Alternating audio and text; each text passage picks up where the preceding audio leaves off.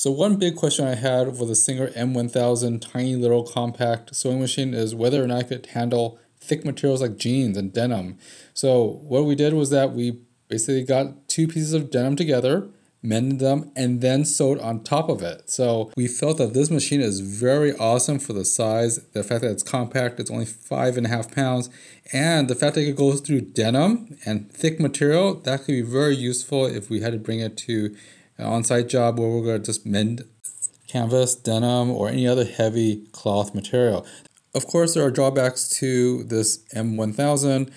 Mainly it's because the form factor. It is very small, so we can't really put a whole shirt into that work area where our right hand is, and overall this machine is awesome.